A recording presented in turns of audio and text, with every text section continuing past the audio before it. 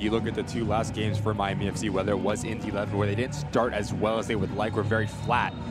Last time out, full guns blazing, and how quickly can they start here at home in front of a very good Tampa Bay Rowdy side? Been fantastic. 13 victories, 4 losses, and 3 defeats.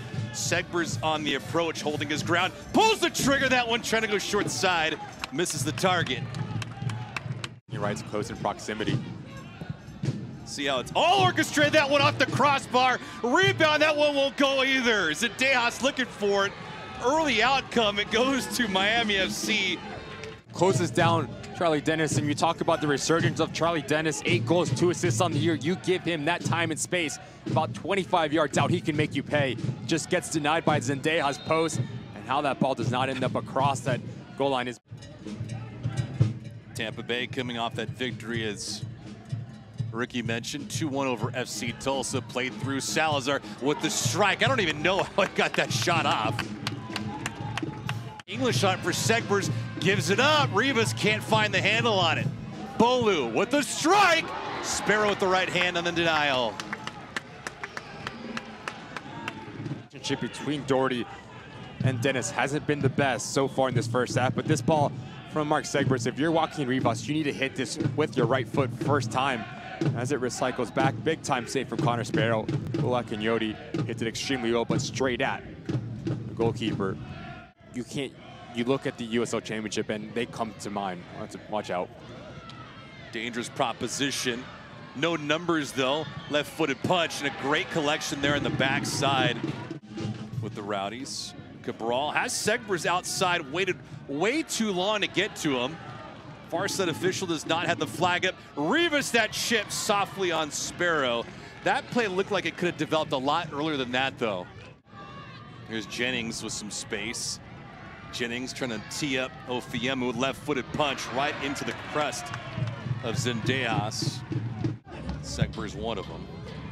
This one played through, finds a seam. Rivas and Sparrow comes out. Highway robbery. But the service exceptional. He starts on his right-hand side and he comes centric just to overload Forrest, Lasso, and Frederik Kleemann. Brilliant ball in from Gabriel Cabral. We talked about his technical ability and vision. And for Tampa Bay, they want to make sure they solidify a first-round home playoff game. We saw it in several different ranks of competition. This one sprung loose and Tampa immediately out. Jennings had a beat on it. Now the reinforcements come, but Jennings the left foot. Great stop by Zendejas. Can he get the second one? No. Cal Jennings, after the hydration break, had a step, did not give up on the play. What a response that's coming out of the hydration break. And talk about the balance on the front line, whether it is JJ Williams coming to feet. Cal Jennings gives you the ability just to stretch and to create something out of nothing. The way that he gets his hips around this ball to keep it on target. Now that ball didn't cross the line. JJ Williams is there to clean it up, but on first instance, I thought that goal should go. And you have a play that could be designed. Cabral, the header, no, just missing there, Paco Craig.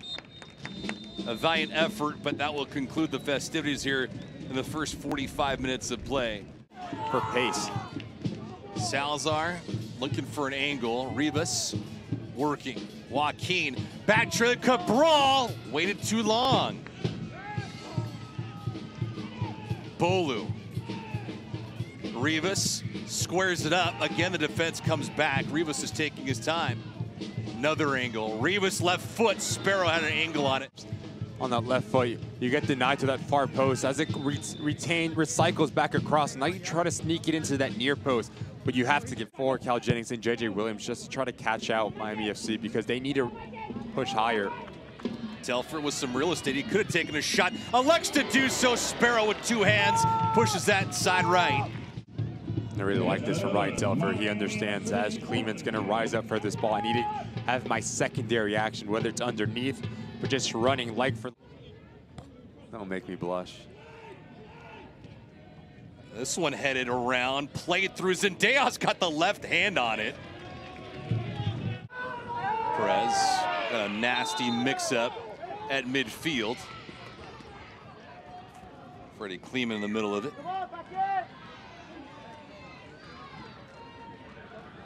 voted on by Ricky Lopez-Espin.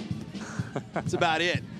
He's got the honors. Watch out, Mines. Mines, sharp angle at the very last moment, broken up. Things happen. Aiden Sealing, he provides a quality from a wide area. As this ball rotates over, I think if you're Ben Mines, if you cut this ball back into Florian Valot, it's probably a better success rate, but take nothing away from the strike and nothing away from that.